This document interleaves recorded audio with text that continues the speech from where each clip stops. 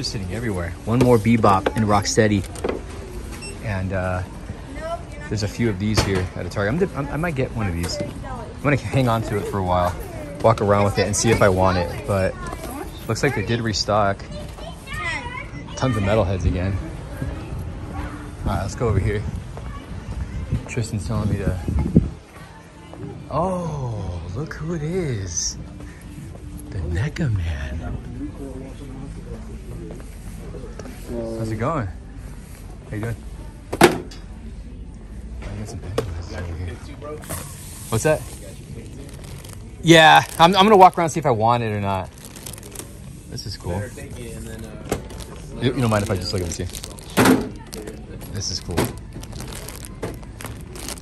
And there's another one which I haven't gotten to, but I've seen it. Yeah, first time in this one, this store.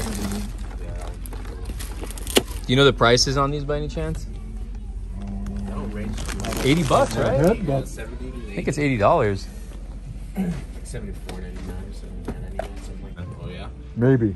Maybe, huh? Yeah, she flies off the shelves. Some of it doesn't. Some of it, like I said, Richard Simmons has been there for months. Well, Tristan bought a Richard Simmons, so easy. $70. And the new 2-packs. New 2-packs right here. Couldn't be. But this is actually cheaper. $69.99 for this one here. Here you go. There's Ace the Duck in here. All these. Fresh box. Oh, we got Wolfman. More? No, that's all Michael Myers, it looks like. Turtles in there. Wow. That's a lot of...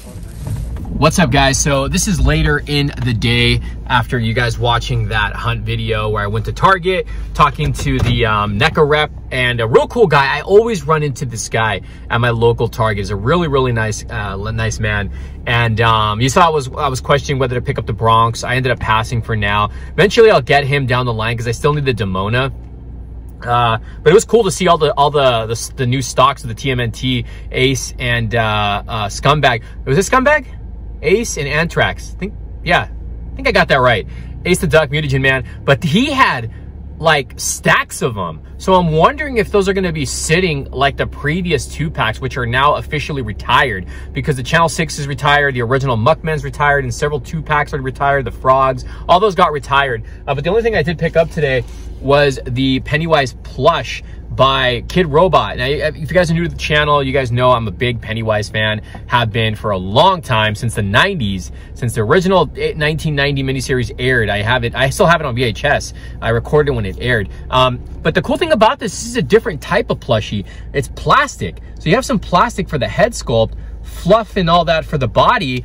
The hands are actually plastic too. Same with the boots. So that's why I had to get this, because it's a completely different type of plushie made by Kid Robot. And you guys know they're making a prequel miniseries on HBO Max. So I'm really hyped for that. I'm going to be going to WonderCon this Sunday. So if you guys are there, that's in Anaheim, California, try to find me, say what's up. I'll be recording there, so I'll be at WonderCon.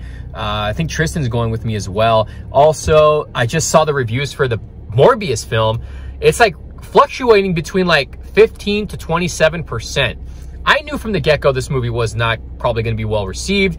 I still want to watch it just to see how bad it is. Kind of feel bad for Jared Leto. The guy just can't make it in a comic book movie. But yeah, so that's my hunt video for today. If you guys have seen anything in your local toy stores or trying to look for something, let me know in the comments down below what you're hunting for. If you're going to watch the Morbius movie, if you guys are going to go to WonderCon, let me know. We'll see you soon. Later.